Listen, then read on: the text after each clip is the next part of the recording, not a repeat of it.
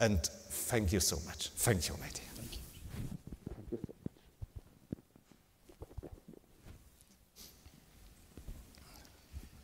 My dear district apostle, it's always complicated for me to retire. My fellow district apostles, my friends, that's my first thought when I think about you, a man deeply rooted in Jesus Christ. His heart, his mind, his whole person is deeply rooted in Jesus Christ. Your love and your faith in Jesus Christ is obvious. And you have proved it in good days and in less good days and in very difficult times. Because you have been so deeply rooted in Jesus Christ, you always found the strength and the motivation to continue to serve the Lord and His own without becoming weak, even if it was difficult.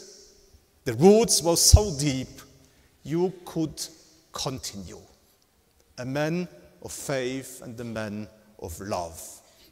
You have been a leader, and let me say it, you have been a wise leader, and a leader full of courage. Wise leader because since I know you, you have always been focused on the future. And your motivation was, we have to prepare the future, knowing the future is first the return of the Lord, and if the Lord doesn't come back before, we have to prepare the church for the future. And you have always been focused on that, and you made decisions, spiritual matters, organizational matters, financial matters, always focused on the future. That's my task. I have to prepare the church for the future. That's a great wisdom, and I admire you for that. We have been working together for 20 years. And it was just great. I treasured this fellowship, our friendship. We didn't need much word to understand each other. And I'm just so thankful that I have been with you, work with you, and be together with you for 20 years. It was just great. Thank you. We thank you, and we thank your wife, Kathy. It's impossible to talk about the Kolb without talking about Kathy. All those who know her faith and her love for God.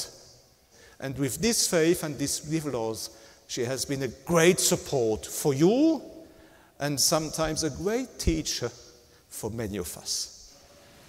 My dear district apostle, herewith I release you for your mandate as an active district apostle and place you into the retirement. But for sure you will remain our district apostle. And in the future we still need your prayers, your example, and your love and your support.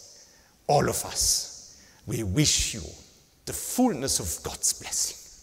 May you experience each and every day that God has blessed and continues to bless your love, your faith, and your work. Enjoy your retirement with your wife and your family in the congregation. And thank you so much. Thank you, my dear. Thank you.